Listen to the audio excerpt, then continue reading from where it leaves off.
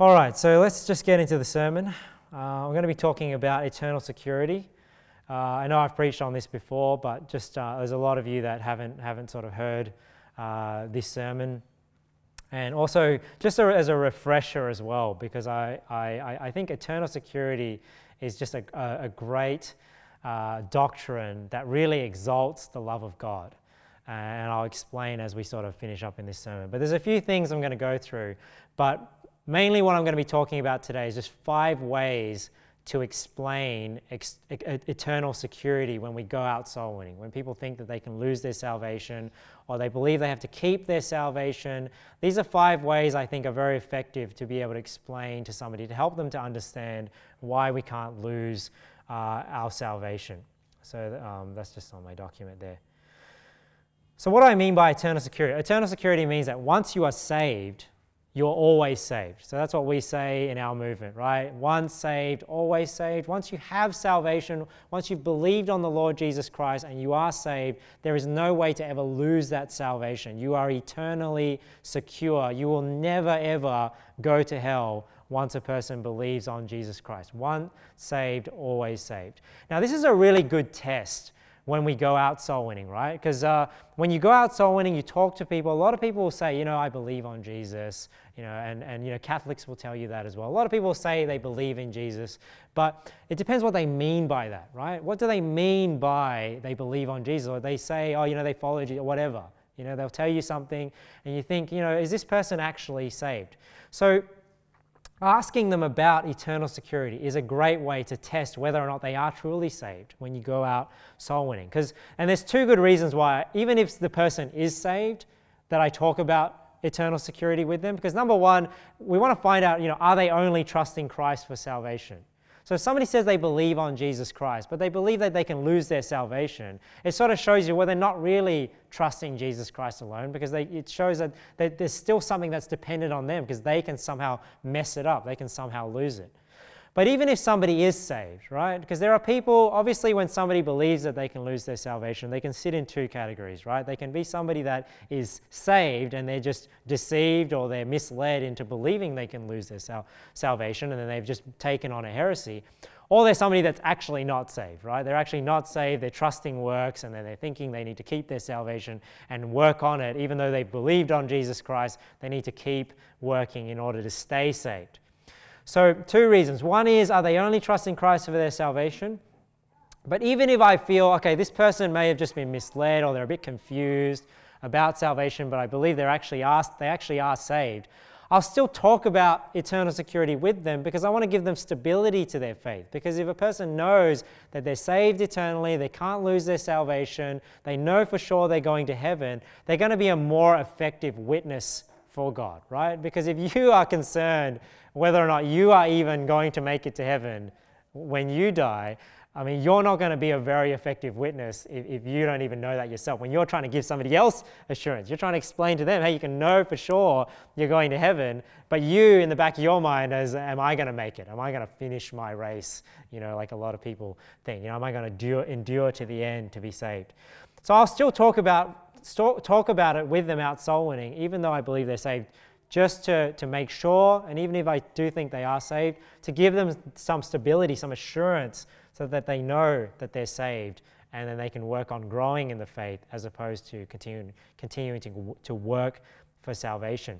Now in 2 Thessalonians 2:16 it says here, now our Lord Jesus Christ himself and God, even our Father which has loved us and hath given us, look at this, everlasting consolation and good hope through grace. See, so it's not only eternal salvation, but we get everlasting consolation as well, that comfort, right? That assurance that we know we're going to get to heaven. We don't wonder, after we believed on Jesus Christ, are we going to make it still? No, we have everlasting consolation, this comfort, and good hope through grace. Comfort your hearts and establish you in every good word and work. So you see how we get settled, we get established when we have this assurance. We have this sure anchor when we know that we're saved. When we're once saved, we're always saved. So here are 5 ways to explain eternal security when you're out soul winning. If people are finding it hard to understand, how can I just be saved and just always be saved? How does that even make sense? Here are 5 ways you can explain it. from the scriptures. So the first one is just the plain definition of eternal and everlasting, right? There's plenty of verses in the Bible that talk about eternal life, everlasting life, and you can just say, well, what does eternal and everlasting mean? You know, if you look it up in dictionary.com, it's funny how they actually cross-reference each other, these two words. If you look up the word eternal, it says lasting forever.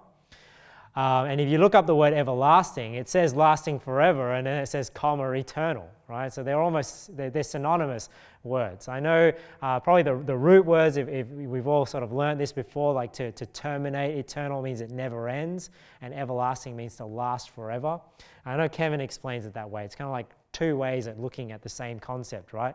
It's eternal. One is looking from an end point, and one is looking from a beginning, and that it goes on forever. But really these words are synonymous, and that's why the Bible just uses them interchangeably, right? Eternal, everlasting. These are just two synonymous words that mean the same thing. So just the plain definition, you can go to passages like John 6:47. You know, verily, verily, I say unto you, he that believeth on me hath everlasting life. So hath is present tense. You have it right now. It's not something you get in the future. The moment you believe on Jesus Christ, you have everlasting life. And that's the definition of it. You just say them. What does everlasting mean? It lasts forever. So can you lose something? Can something end that lasts forever? Of course not, right? It's everlasting. John 5:24, he says here, verily, verily, I say unto you, he that heareth my word and believeth on him that sent me, so that's the faith on Jesus Christ, hath everlasting life. So that's the present tense. That's what you get the moment you believe. And shall not come into condemnation. So that's looking into the future. You will not come into any condemnation into the future because you have everlasting life. Why? But is passed from death unto life. So you see that past, present, future there. In the past, you've passed from death unto life. Now you have everlasting life, and you shall not come into condemnation. Romans 6:23. This is one that we use when we actually go out sowing. For the wages of sin is death, but the gift of God is eternal life through Jesus Christ our Lord. So what's an analogy? So you're saved and you have eternal life, right? You might explain to somebody, well, if you have everlasting life today, you're saved today, but for whatever reason you commit a sin and you lose it in 1 year. How long did it last? And they'll say, well, it lasted 1 year. And you ask them, well, is that eternal? That's not eternal, is it? So if you can lose salvation, it didn't last forever. It's not eternal, just by the plain definition of it. So if you only have eternal life for 1 year, that's not eternal life, right? You know, are you saved or are you not? You know, have you passed from death unto life or have you not? And how can you be saved from hell but still have the possibility of going to hell? Well, obviously, you're not saved from the punishment if you can still go there. So we have everlasting life. Just the plain definition of eternal life, everlasting life, all throughout the Bible shows us that we have everlasting life. It's eternal. If we could lose it even after 20 years, after 30 years, that's not eternal. So that's one way you can explain eternal life, right? Just the word eternal, everlasting itself, and its plain definition. If they don't accept that, then you can go on to other explanations. So the second explanation you can say is, well, salvation is not by works, right? We know that salvation is not by works, it's by grace through faith. Ephesians 2:8-9. For by grace are you saved through faith, and that not of yourselves, it is the gift of God, not of works, lest any man should boast.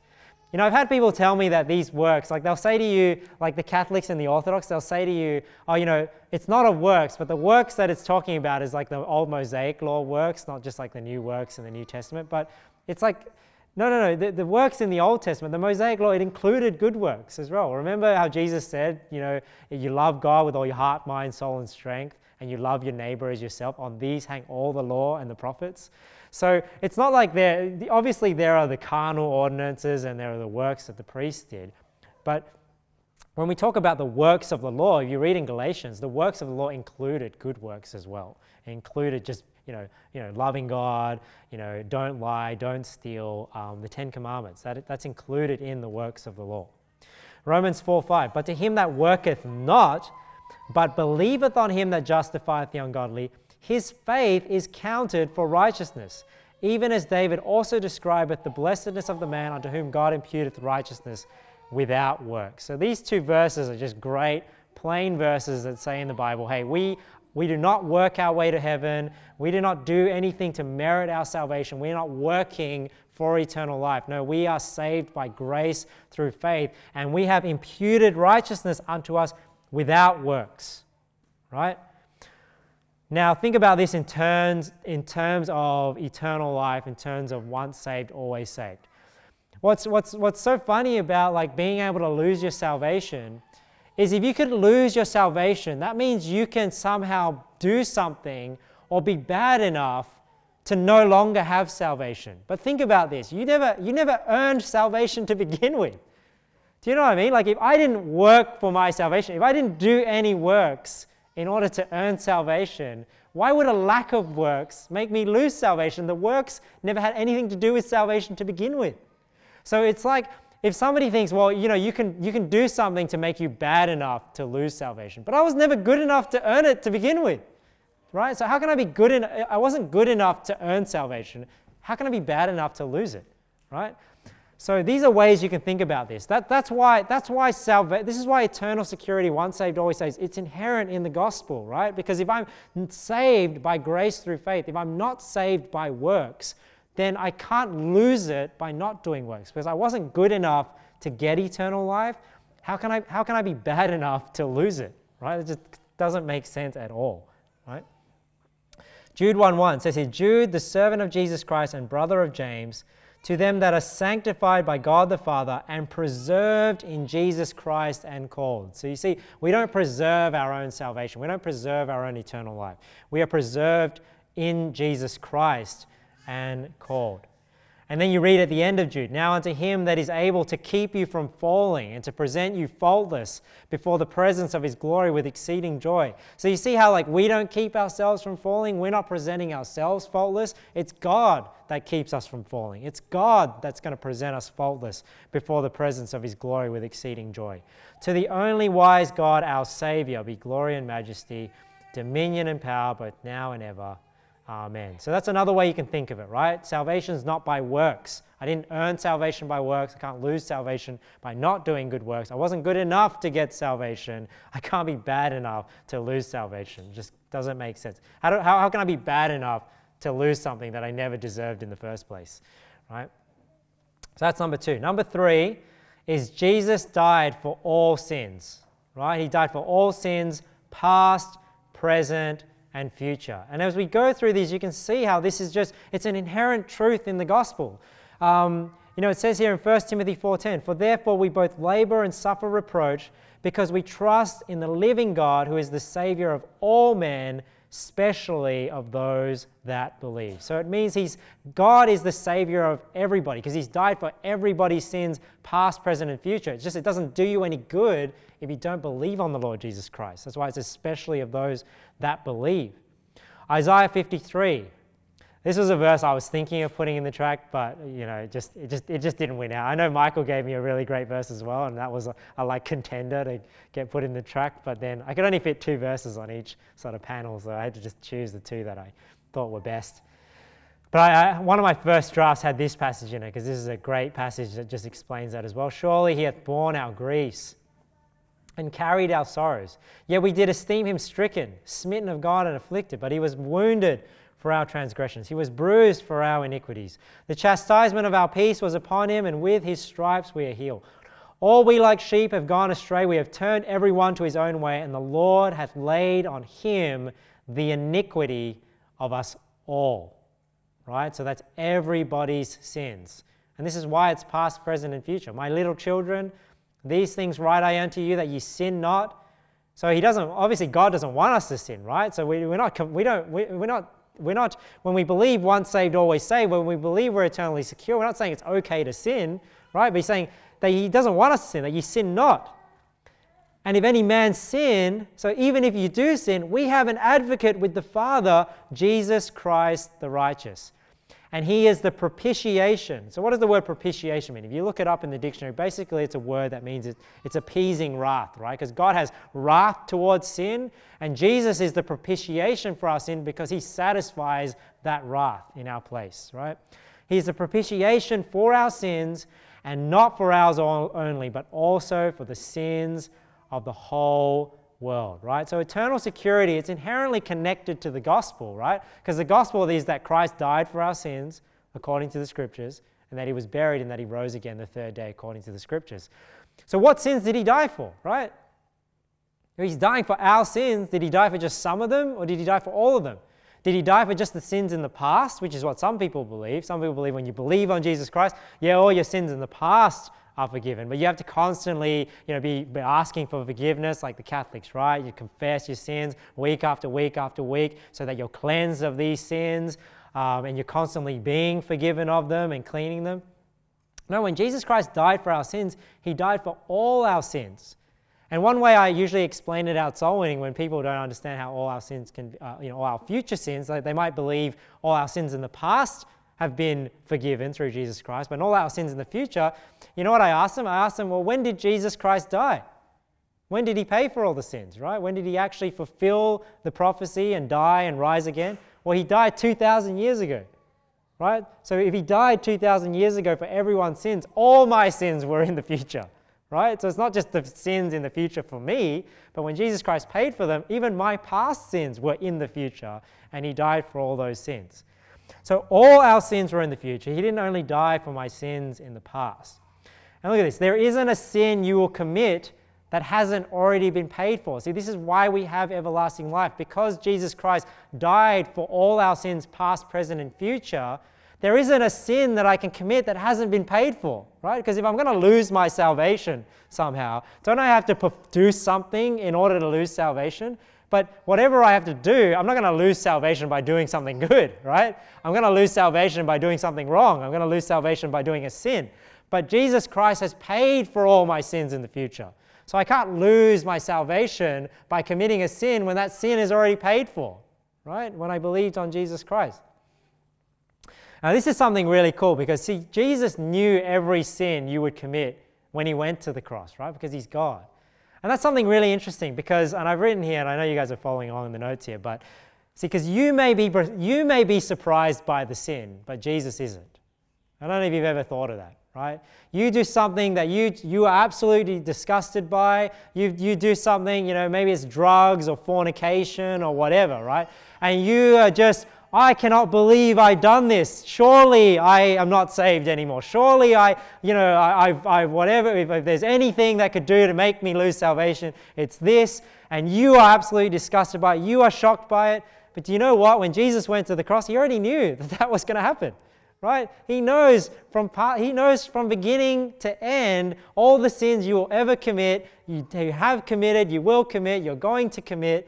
And when he died on the cross, he died for all those sins. He saw all those sins in the future, and he's paid for them, right? So you may be surprised by a sin that you could commit, but Jesus isn't surprised, but he already knew about it, right, when he died on the cross. And this is why we know we have eternal life, because there's no sin, even a sin that you don't know that you're going to commit yet, it's already been paid for if you've believed on Jesus Christ. Obviously, the condition is that you believe on Jesus Christ. If you haven't believed on Jesus Christ, then obviously, or you still have the punishment of sin and the wrath of God abiding on you. What's another one? So what have we talked about so far, right? So Jesus, I'm just trying to remind myself now. So Jesus has paid for all our sins. It's not by works, and the plain definition of eternal life, right? Number four is this analogy that once you are born into a family, once you are a son, you are always a son. This is a way you can help people to understand eternal life, right? Once somebody is born into a family and they are a child of that person, even if they're a disobedient child, they're still a child, right? And this concept of being born again is an analogy that even Jesus uses in regards to salvation. This is why it's a great analogy, because it's one that Jesus uses. Jesus answered and said unto him, Verily, verily, I say unto thee, except a man be born again, he cannot see the kingdom of God. So being saved, believing on Jesus Christ, is likened to a birth, right? And this is why we can say that salvation happens in a moment. Salvation is an event that happens. It's not a process. You're not just being born for the rest of your life, right? You're born, and that's the start of your life, right? You start your life, and now you grow as a child of God. But it's not that you're just being born week after week after week and just constantly working on your birth, when you're 50 years old. No. When you're born again, you're saved. Nicodemus saith unto him, How can a man be born when he is old? Can he enter the second time into his mother's womb? And this is where we understand when people believe you have to be baptized to be saved, and they try and go to John 3. We can see easily from the context of this passage that even Nicodemus is thinking about a second physical birth, right? He's not talking about going underwater or anything like that. That's what he's confused about. How can he enter into the second time into his mother's womb and be born? So he's thinking, I'm born once by the flesh, and I'm going to be born second time by the flesh? Jesus answered, Verily, verily, I say unto thee, except a man be born of water, right? So what is this water birth referring to? Well, we'll read on, and of the Spirit. So the second birth, being born again, is not a physical fleshly birth. It's a spiritual birth by believing on Jesus Christ. He cannot enter into the kingdom of God. That which is born of the flesh is flesh. So I've underlined flesh is flesh because you can see it lines up with being born of water. And that which is born of the Spirit is spirit. So you can see the water birth that Jesus is referring to is not being baptized by water. It's referring to our first physical birth where we break, our mother's waters and we come out of the womb. Except a man be born of water, so that's the flesh birth, and of the Spirit, that's being born of the Spirit. That which is born of the flesh is flesh, that which is born of the Spirit is spirit. Marvel not that I said unto thee, ye must be born again. The wind bloweth where it listeth, and thou hearest the sound thereof, but canst not tell whence it cometh and whither it goeth. So is every one that is born of the Spirit. So what I believe that's referring to is when somebody is born again, they'll have a testimony, right, that they're born again, that they'll say they believe on Jesus Christ. This is how we know somebody's spirit, right, by the words that they speak. And this is how we know the Spirit of God, because of the Word of God. They're just like interlinked. You see throughout the Bible, right? We're born of the Spirit, we're born of the Word. Jesus says, the words that I speak unto you, they are spirit and they are life. And that's what Jesus is saying here in John 3:8. He's saying, like somebody that's born of the Spirit, you don't see anything particular, right? You see this change of life, right, that people say, this change of life. See that they've repented of all their sins or whatever. No, we don't see that, because that's not what it takes to be saved. It's not by works. What we do see, or what we do hear, we hear the Spirit. That's how we can kind of judge how somebody's saved or not, by what they are saying, right? Because we're seeing their faith by the words that they speak. And what Jesus is saying here, the wind, you can hear the wind, but you can't see the wind. And the same with somebody who's born again. You can't see their spirit, but you can hear their spirit by the things that they're saying. So is everyone that is born of the Spirit. So we see this concept of being born again, because when we believe on Jesus Christ, we become a son of God. But as many as received him, to them gave he power to become the sons of God, even to them that believe on his name, which were born not of blood, nor of the will of the flesh, nor of the will of man, but of God. Right? So it's not a physical fleshly birth, right? It's not from people sleeping together and having a baby, right? It's of God, right? It's a spiritual birth. I just want to show you that there's the three here. He's born of the Spirit, born of God in John 1. And then we see here, 1 Peter 1:23, being born again, not of corruptible seed, but of incorruptible, by the word of God, which liveth and abideth forever. So isn't it interesting here that all three parts of the Trinity are taking part here in salvation, right? Born of the Spirit, born of God, born by the word of God, which liveth and abideth forever. For all flesh is as grass, and all the glory of man as the flower of grass. The grass withereth, and the flower thereof falleth away, but the word of the Lord endureth forever. And this is the word which by the gospel is preached unto you. I'd actually check that verse in a couple of different places, like in King James, right? Because I just felt like it just said it wrong. And this is the word which by the gospel is preached unto you. It just seems to make more sense to me that it would say, and this is the word by which the gospel is preached unto you. But I don't know why it says which by. I thought, is this an error like in Sword Searcher? But I checked a couple of others, but it is which by. Don't know why it sounds funny, but hey, I'm not going to say my English is better than these guys. So a way you can think about this, right? So once you're a son, you're always a son. You can say, hey, once you're born, you can't be unborn, right? Even if my son, he's like disobedient, he grows up, he's a bank robber, he's a murderer. Doesn't matter. He's always my son. That's how we can think of eternal security. Explain it to somebody, right? Once you're a child of somebody, it doesn't matter what you do, you are always a child, even if you're a disobedient child. Once you're born, you cannot be unborn. You can die, But Jesus promises we will never perish, right? We'll never die once we're saved, right? John 11:21, then said Martha unto Jesus, Lord, if thou hadst been here, my brother had not died. So remember, they thought that Lazarus had died, and he had physically, but not spiritually, because Jesus, at the beginning of John 11, he says he's going to go to wake Lazarus. But I know that even now whatsoever thou wilt ask of God, God will give it thee. Jesus saith unto her, thy brother shall rise again. Martha saith unto him, I know that he shall rise again in the resurrection at the last day. Jesus said unto her, I am the resurrection and the life. He that believeth in me, though he were dead, yet shall he live. And whosoever liveth and believeth in me shall never die. Believest thou this? So you see, once we believe on Jesus Christ, we will never die, right? So if we end up dying, going to hell, that's Jesus is lying there. Jesus can't lie. She saith unto him, Yea, Lord, I believe that thou art the Christ, the Son of God, which should come into the world. John 10:28, this is a really familiar one to us. I give unto them eternal life, and they shall never perish, neither shall any man pluck them out of my hand. My Father which gave them me is greater than all, and no man is able to pluck them out of my Father's hand. So this is interesting. When Jesus says in John 28, you're in my hand, then in John 10:29, hey, you're in the Father's hand, and then in John 10:30, he says, hey, I and my Father are one, because it's the same hand, right? Then the Jews took up stones again to stone him. So are there two different hands?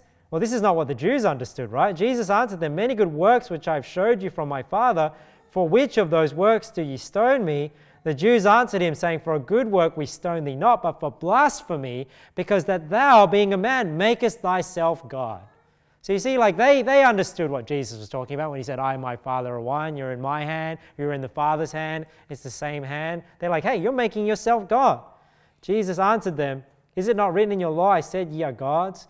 If he called them gods unto whom the word of God came, and the scripture cannot be broken, say ye of him whom the Father hath sanctified and sent into the world, thou blasphemest, because I said, I am the Son of God.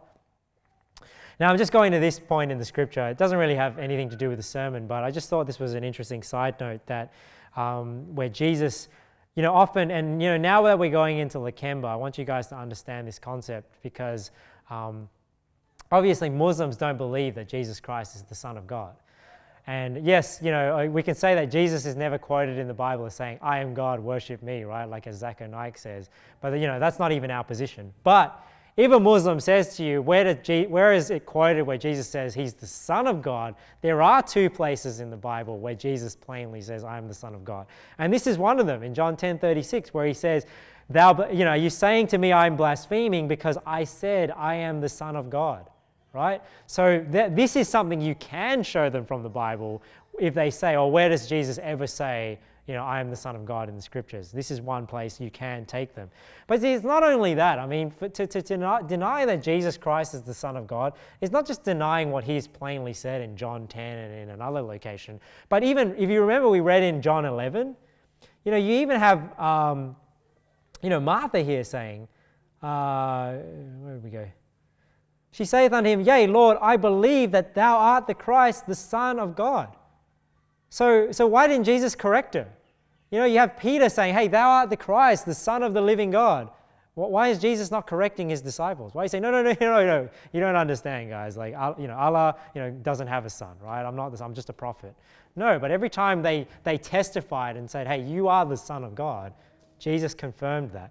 Right? So it's not just Jesus' testimony, it's all the testimonies of all the writers. And the fact that John as well is writing this, and Luke is writing other passages as well, where we see that Jesus is the Son of God, we see these multiple witnesses testifying to the fact that Jesus is the Son of God.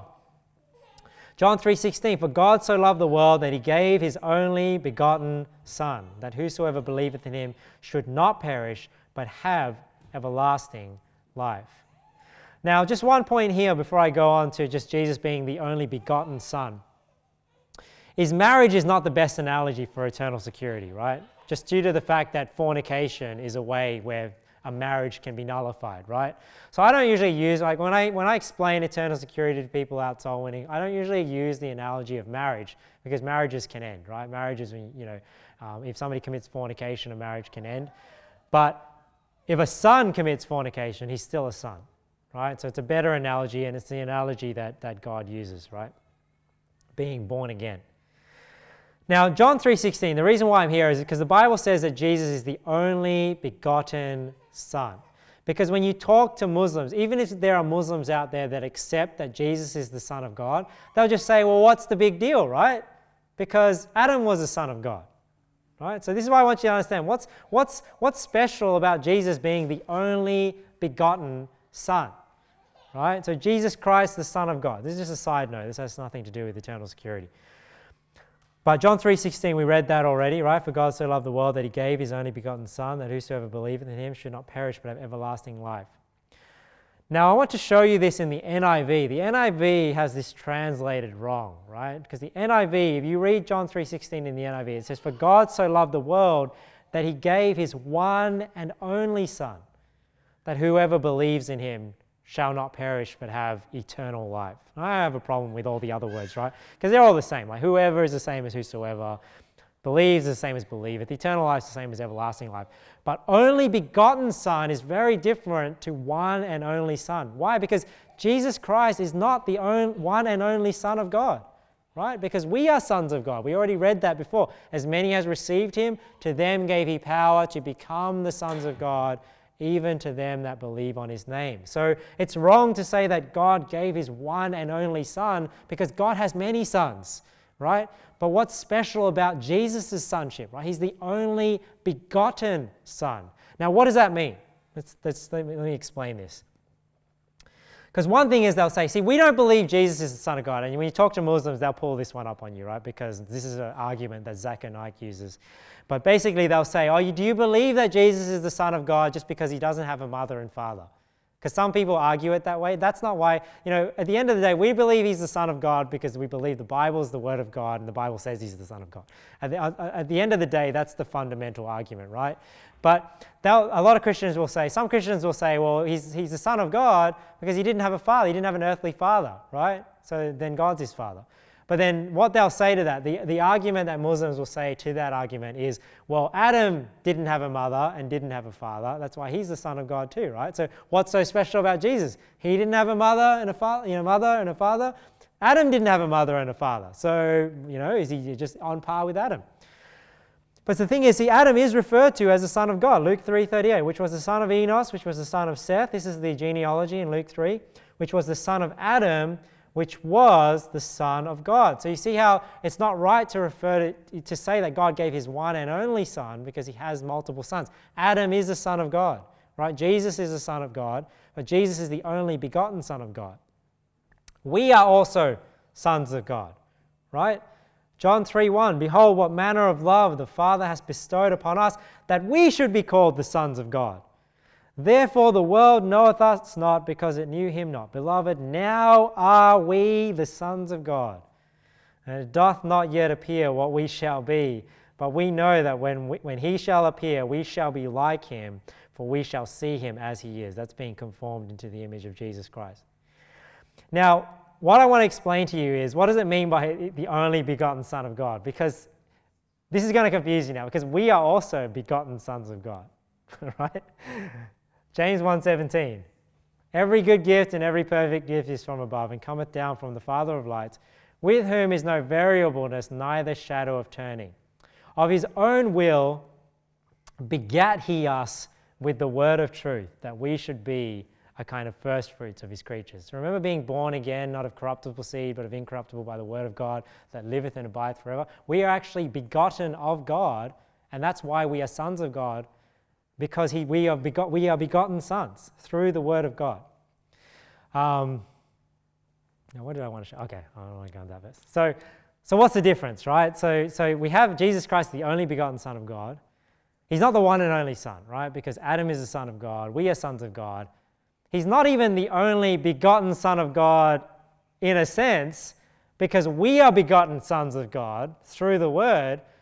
But what makes Jesus being begotten of God different to us being begotten of God? It's because Jesus was the only begotten Son of God in the flesh. That's the difference, all right? So when the Bible says he gave his only begotten Son, it's because the Word was made flesh and dwelt among us. And that Word that was made flesh was begotten of the Holy Spirit. As opposed to us, what are we? When we are born again, right? We're born again by the Word in the Spirit, right? So we are begotten sons of God spiritually, right? But we are not begotten sons of God physically, right? And even Adam wasn't begotten of God. He wasn't born. He was created, right? So he's a created son of God. So if God creates something directly, they're a son of God. That's why Adam is a son of God, because he was created by God. And then we are born through the line of Adam. We are like sons of Adam, right? In the sense that we descended from Adam. So our flesh is not a son of God. But when we believe on the Lord Jesus Christ, we are now called sons of God because our spirit is born again. Our spirit is begotten through the Word, and we are begotten sons of God. Now, what about our body, right? Does our body one day become a begotten son of God? No.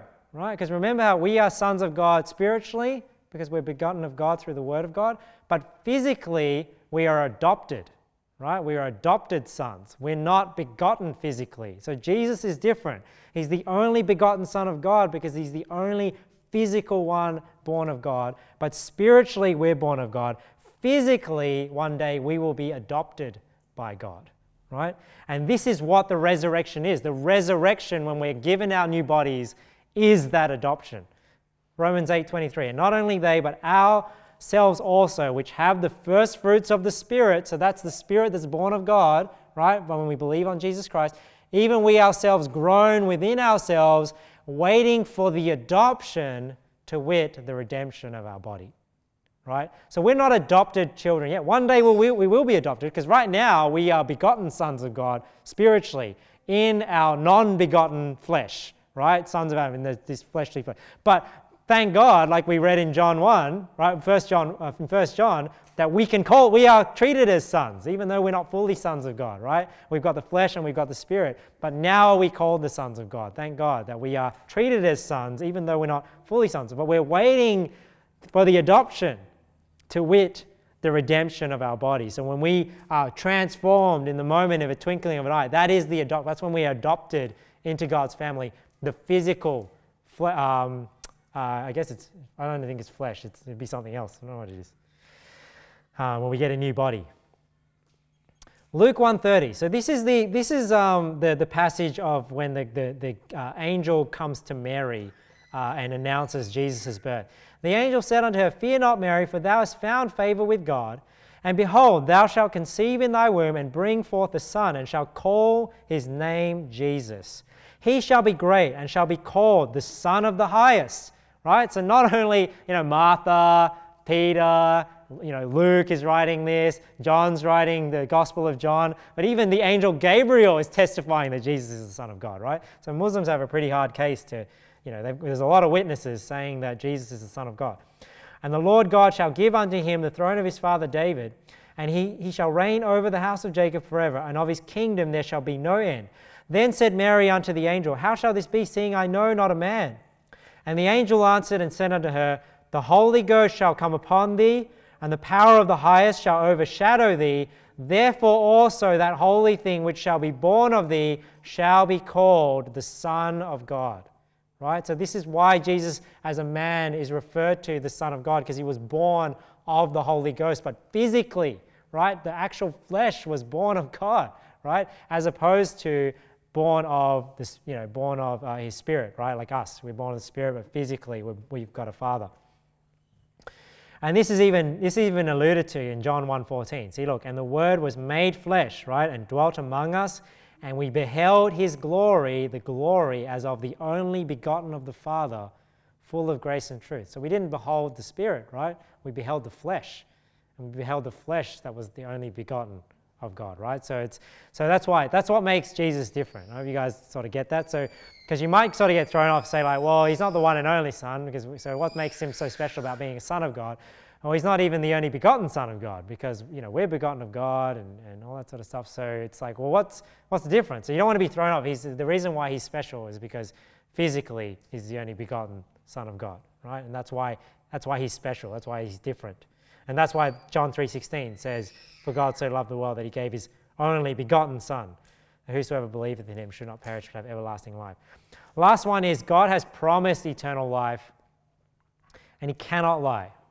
Right? So we've gone through 4 reasons already. The last reason I've got for you is number 5. God has promised eternal life, and he cannot lie. So this is kind of intertwined with the definition of eternal life, because if eternal life means forever, it means everlasting, and God is saying you have everlasting life. I mean, God's not a liar, right? And if he says you have everlasting life and you don't have everlasting life, then he's lying, or everlasting life means something else that it doesn't.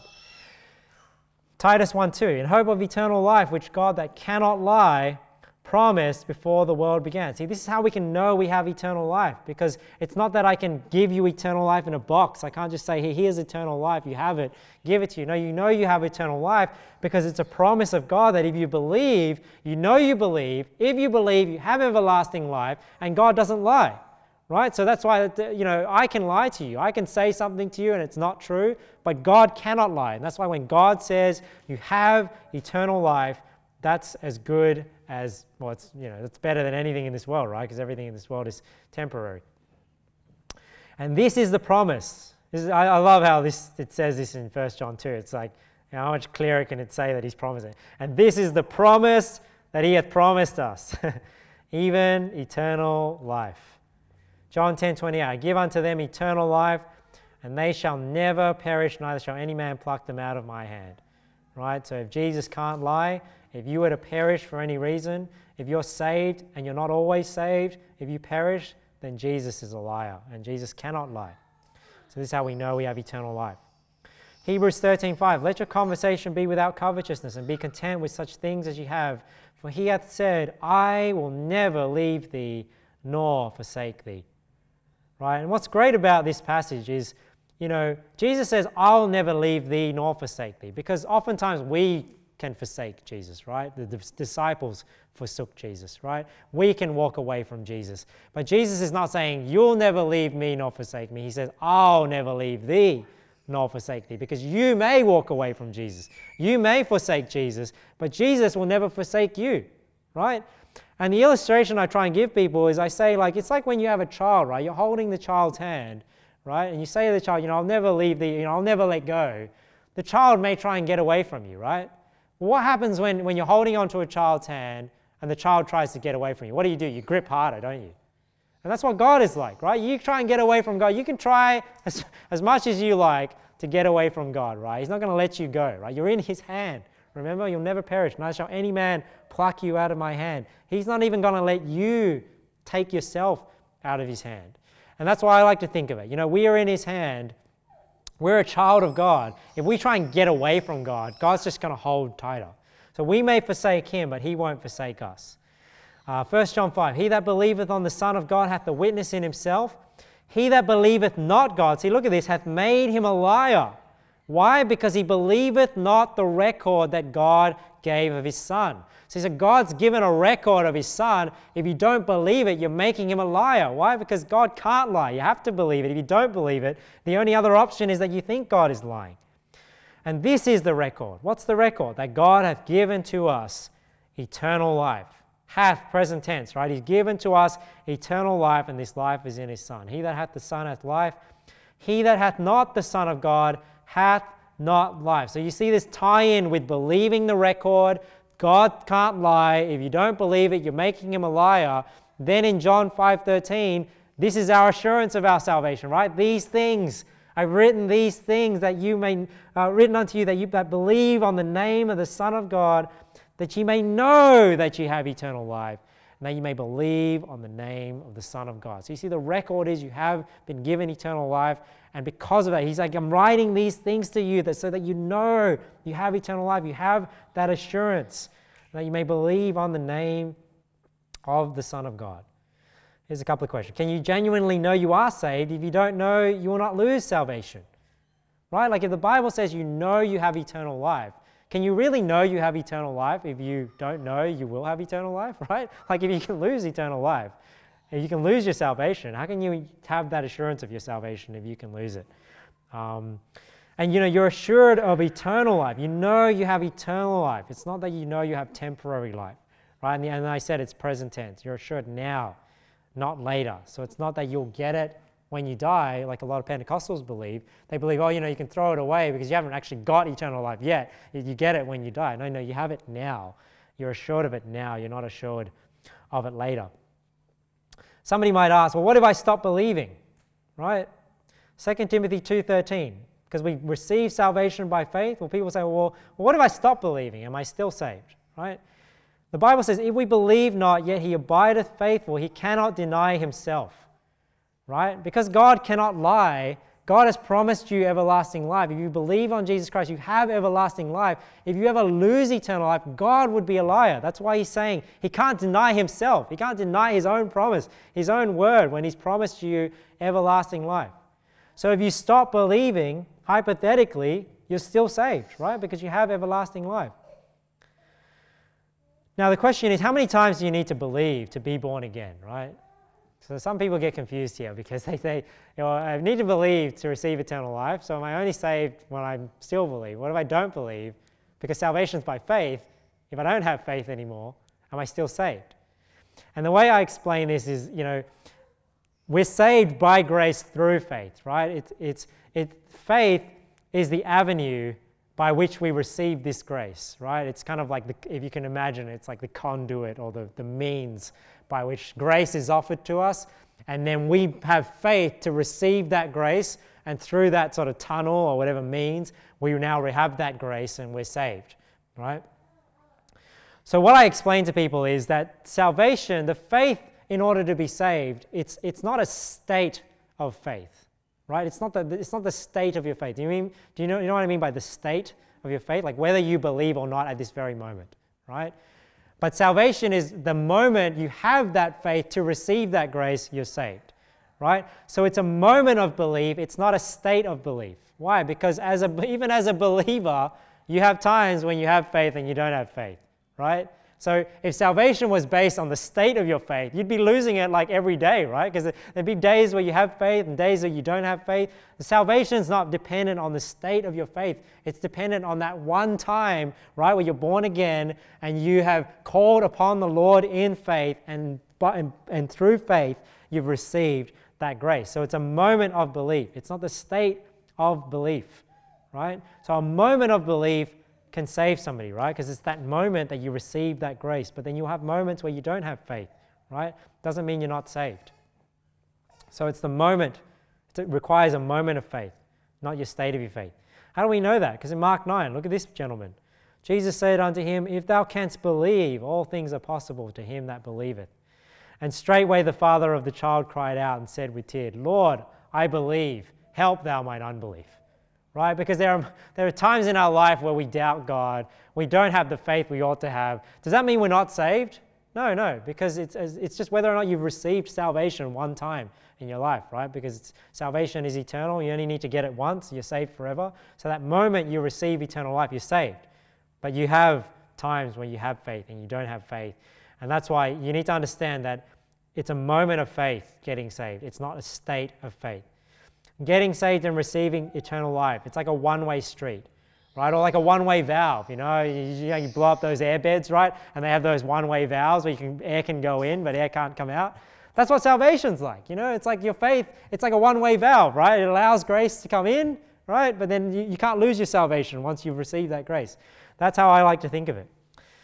Another example is like the ark. I don't know if you've ever realized this with Noah's ark. When Noah got onto the ark, look at what it says. It says they went in unto Noah into the ark. This are the animals, right? 2 and 2 of all flesh, wherein is the breath of life. And they that went in male and female of all flesh, as God had commanded him. And look at this. And the Lord shut him in. So the ark is a picture of Jesus, right? The ark's a picture of salvation. They got onto the ark. They went through the door, right, of the ark, and they were saved from God's wrath, right? The flood water. But isn't it interesting that when the Bible says when they got onto the ark, it said the Lord shut them in. So it wasn't that they closed the door. I don't know how it would have worked, right? But somehow the Bible says here that they were shut in. Maybe they closed the door and God sealed it, right? But that's what salvation's like. Salvation is, it's once saved, always saved. Because once you believe on Jesus Christ, you have everlasting life. God is shutting you in. It's a one-way street. Once you got on the ark, I wonder if that's how it worked with the ark. Once you got on the ark, you couldn't get off even if you wanted to, because the Lord shut you in. All right, this is just the last point I'll end on.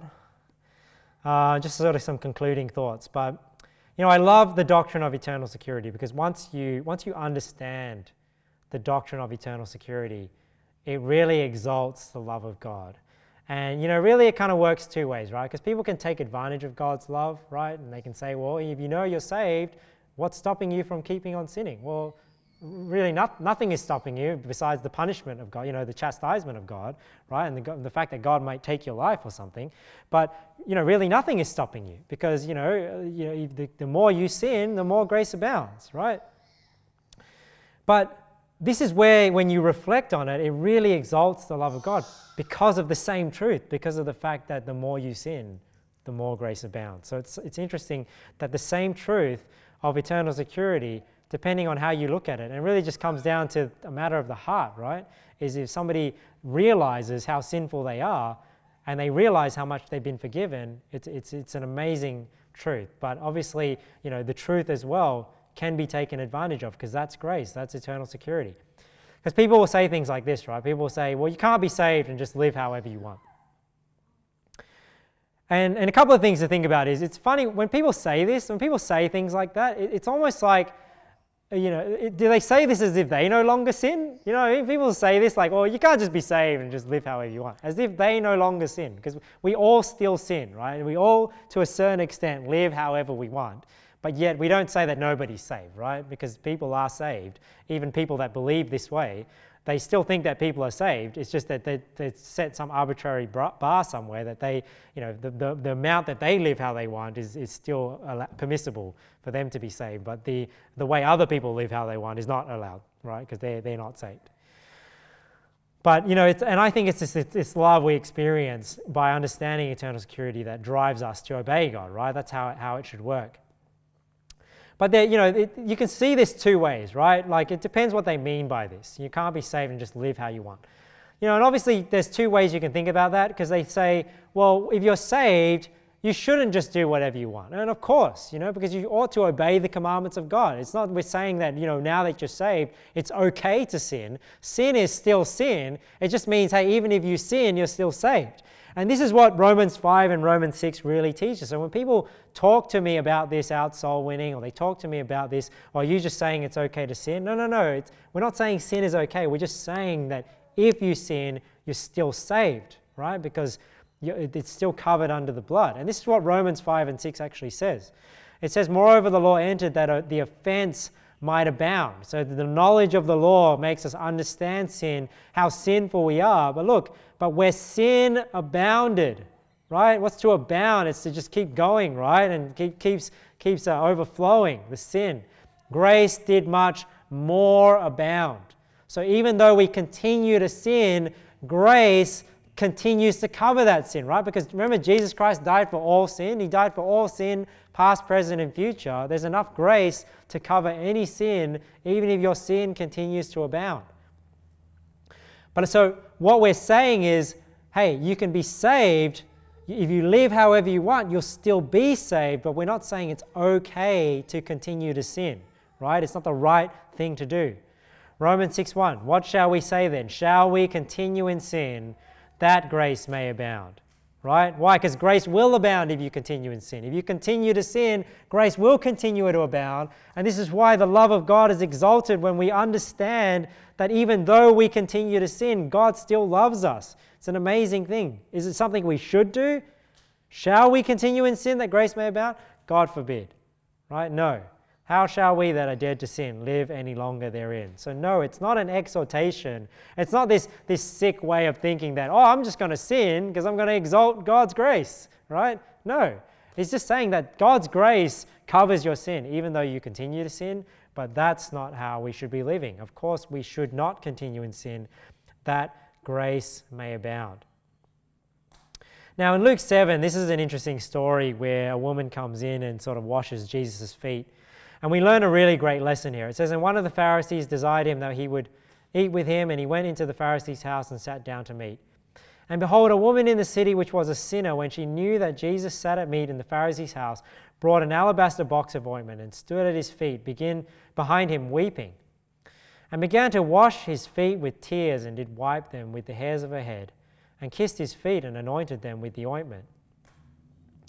Now when the Pharisees which had bidden him saw it, he spake within himself, saying, this man, if he were a prophet, would have known who and what manner of woman this is that toucheth him, for she is a sinner. And Jesus answering said unto him, Simon, I have somewhat to say unto thee. And he saith, Master, say on. There was a certain creditor which had 2 debtors. The one owed 500 pence and the other 50, right? So if you can imagine, that's tenfold, right? 500 versus 50, 10 times more. And when they had nothing to pay, he frankly forgave them both. Tell me, therefore, which of them will love him most? Simon answered and said, I suppose that he to whom he forgave most. And he said unto him, Thou hast rightly judged. Right? So he's saying there's 2 creditors. One owes 500 pence, one owes 50. So maybe in our day and age, you can think of it as like somebody owes $500,000 and somebody only owes $50,000. And the master forgives them both of their debt, just says, hey, you don't have to pay me back. Who's going to love the master more, right? And Simon says, well, probably the one that was forgiven more, right? The one that didn't have to pay $500,000 back as opposed to $50,000 back. And Jesus says, that's right. He turned to the woman and said unto Simon, Seest thou this woman? I entered into thine house. Thou gavest me no water for my feet, but she hath washed my feet with tears and wiped them with the hairs of her head. Thou gavest me no kiss, but this woman, since the time I came in, hath not ceased to kiss my feet. My head with oil thou didst not anoint, but this woman hath anointed my feet with ointment. Wherefore I say unto thee, her sins, which are many, are forgiven, for she loved much. Right? So the reason why this woman loved Jesus so much is because she realized how many sins she had been forgiven of. But to whom little is forgiven, the same loveth little. And he said unto her, Thy sins are forgiven. Now, one thing I think about this is Jesus saying this because Simon really had less sins than the harlot? I mean, we don't really know, right? He gave this example of 2 people where one is forgiven less and another. You know, is it that Simon was actually less sinful than this harlot? Maybe in man's eyes he was, because he wasn't, you know, maybe this woman was a prostitute or whatever, and people could really see, you know, the extent of her sin. But, you know, all of us have broken the greatest commandment, right? To love God with all our heart, mind, soul, and strength. So is it that he really had less sins? Or is it just that he had not come to realize the extent of his sin, right? And it's kind of like with us. Do any of us really believe that we only have a small amount of sins?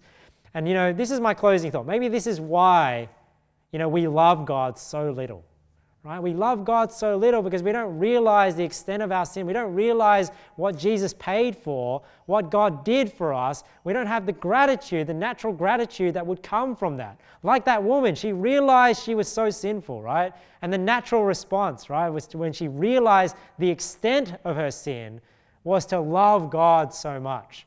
So it's not that we don't have a lot of sins, right? The only difference between what's driving our love is that we don't realize really the extent of our sin. And this is what I mean by eternal security really exalts the love of God. Because when you really get honest with yourself, you realize how far you come short of the glory of God and how much you fail God day in and day out. And then you realize, man, like God still loves me. That's an amazing truth. That's an amazing thought. It's just, you know, that's where I feel like in your heart, God's love is so exalted.